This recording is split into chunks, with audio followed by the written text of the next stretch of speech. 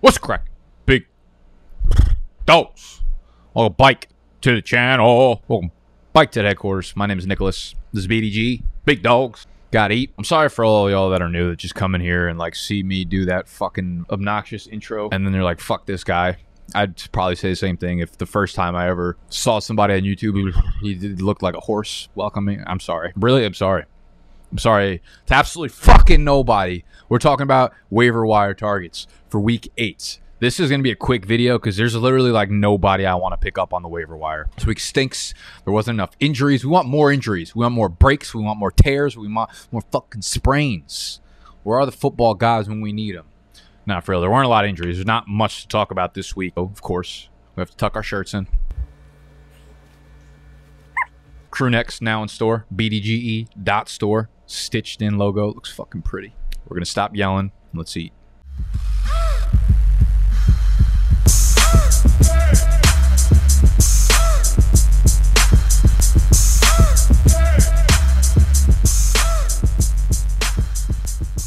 All right, so just a quick thing for the quarterback position, all right? A couple guys I want to just go over. I'm not talking about like QB1 streaming options like the quarterback 21 that you might be able to play because it's a good matchup. 3 guys I think are worth talking about right now are Tyrod Taylor, because he returned to practice. He is day-to-day, and I believe he will be the starting quarterback as soon as he is healthy enough to do so. And he had some good games in the beginning of the season, or at least he played well in the first game or so that he was healthy for before pulling the hamstring. Okay, so he's a viable player in Superflex leagues. There's a really good chance Trey Lance gets the starting job sooner rather than later if he is healthy. Kyle Shanahan would not commit to Jimmy G going forward, and that is like the first time all year that we've really seen that from him. So I think with Jimmy G playing like straight ass cheeks and Trey Lance getting healthier, there's a possibility that Trey Lance takes over the starting job. And the last 6 games for the 49ers, let me read it off to you real quick. Starting week 11, Jacksonville, Minnesota, Seattle, Cincinnati, Atlanta, Tennessee, Houston. All right, that was 7 games, I believe. But the fantasy playoffs, no matter what kind of league you're in, Seattle, Cincinnati, Atlanta, Tennessee, Houston, Atlanta, Tennessee, Houston, Atlanta, Tennessee, Houston, weeks 15, 16, and 17. So if Trey Lance is available in your one quarterback leagues, pick his ass up. If he's somehow available in your Superflex leagues, blow the budget. All right. The other thing is Deshaun Watson. From what I know right now, if Deshaun Watson gets traded before the November 2nd trade deadline, he will be available to play immediately. He is not going on the commissioner's exempt list from what I know, so he will be able to play. Here's what's going on in the Deshaun Watson situation. You have multiple teams, not just the Miami Dolphins, multiple teams are in talks with the Houston Texans on potentially trading for Deshaun Watson. That does not mean as of right now, this very second, that a trade is imminent, just that there is, in fact, interest. Carolina Panthers believed to be one of those teams, and there are some others. So that is where the trade talks stand. Nothing has been done, but the interest is there. Meanwhile, Deshaun Watson's legal situation is still, as of right now, unresolved. Teams are still interested in trading for Watson, even if that does not get resolved. So that is another thing to keep an eye on. Plus, Watson is in shape. He is ready to go football-wise, and there has been no indication, Tom, that the NFL will place him on the commissioner's exempt list. So if the Texans do trade him rather than have him sit on the inactive list for the rest of the season, he would be eligible to play right away. I don't think he's going to play right away because he's obviously got to learn the playbook and all that kind of shit. But Deshaun Watson, it looks like if he gets traded, which he has a no-trade clause and he wants to go to Miami, so if they work out something, he will be playing at some point this year. So he needs to be picked up. That's really all we got at the quarterback position. At the running back position, really the only thing to talk about is the Miles Sanders injury. And as of me recording this video, we don't have any updates on the Miles Sanders injury.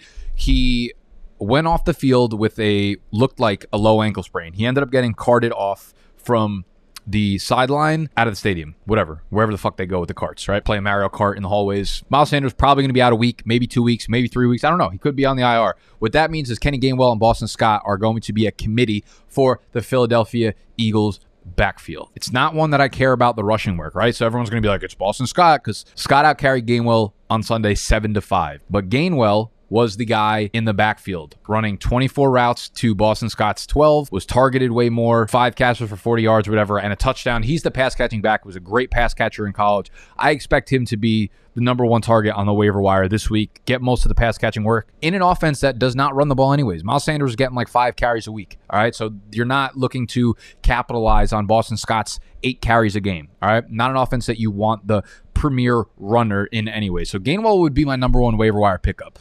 Depending on what we hear from Miles Sanders' injury news, if he's out for a long time, yeah, I'd probably use my #1 waiver wire on Kenny Gainwell if I needed help at running back. 15 to 20% at this point, I think, is probably okay for whatever you have left. I'm not going to go overboard because we've just seen the running back in Philadelphia not be that valuable of a position.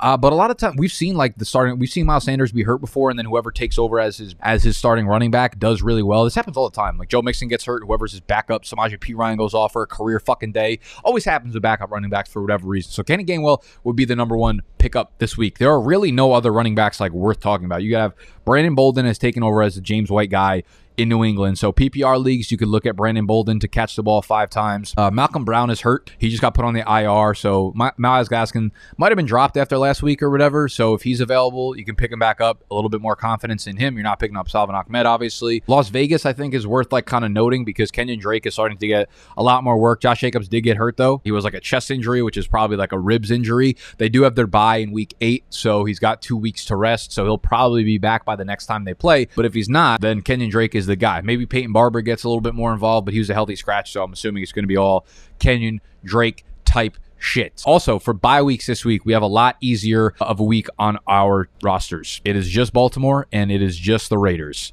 All right, so we have the Ravens and the Raiders, the only teams on a bye for week 8, so a lot easier to field an actual team. From the wide receiver side of things, when it comes to waiver wire pickups, there's like really nobody here to pick up. Marquez Valdes-Scantling should be back from his IR stint this week. If he's not, though, Allen Lazard becomes pretty interesting because Allen Lazard has been heating up a little bit. He's been in the kitchen cooking. He's got back-to-back games with a touchdown.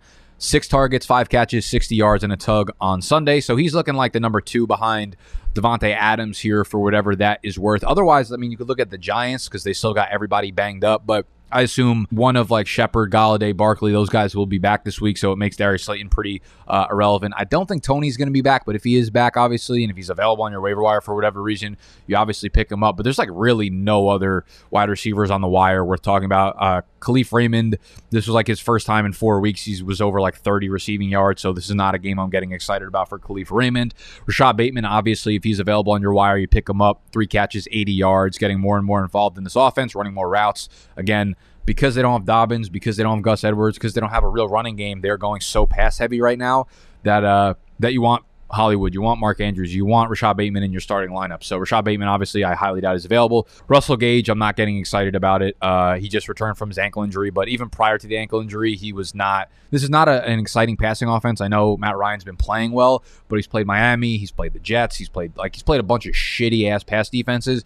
The schedule picks up a little bit: Carolina, Dallas, New England, teams like that. So I think you'll see them struggle a little bit more. Plus, he's the clear wide receiver 3 or weapon number, actually probably weapon 4 behind Pitts, Cordarrelle, Calvin Ridley, then maybe Russell Gage. So I'm not excited about him either. This entire episode is just telling you about guys I'm not excited about pretty much. This is probably the worst waiver wire week of the season. At tight end, we've had so many good waiver wire pickups throughout the year so far with Ricky Seals-Jones and guys like that, which is like super rare. You almost never get tight ends to pick up, but we have had some good ones throughout the 2021 season.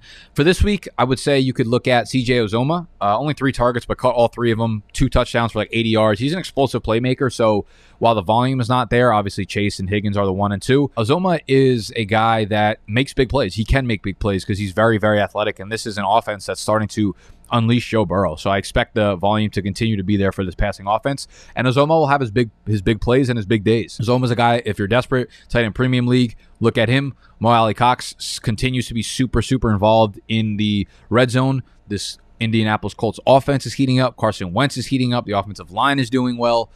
So Mo Cox is a guy that you can definitely look at to pick up at the tight end position. And then depending on Darren Waller's status, if Darren Waller somehow can't come back after the week 8 bye, they do have a week 8 bye. Foster Moreau played really well, 6 catches, 60 yards, and a touchdown. But obviously, if Darren Waller's playing, you are not playing Mr. Foster Moreau. And I think that's probably it on the waiver wire. And then obviously Cincinnati versus the New York Jets. Anyone playing the New York Jets, you want to pick up and stream. All right, so Cincinnati, I would also, if you have a roster spot for next week, Indy is playing the Jets at home with Mike White at quarterback, and then they play Jacksonville Jaguars at home the week after, so you have 2 weeks in a row of streaming for the Indianapolis Colts. If you have an extra roster spot, you can get them now. So Cincinnati plays the Jets this week, Indianapolis the week after that. Those are always going to be your targets.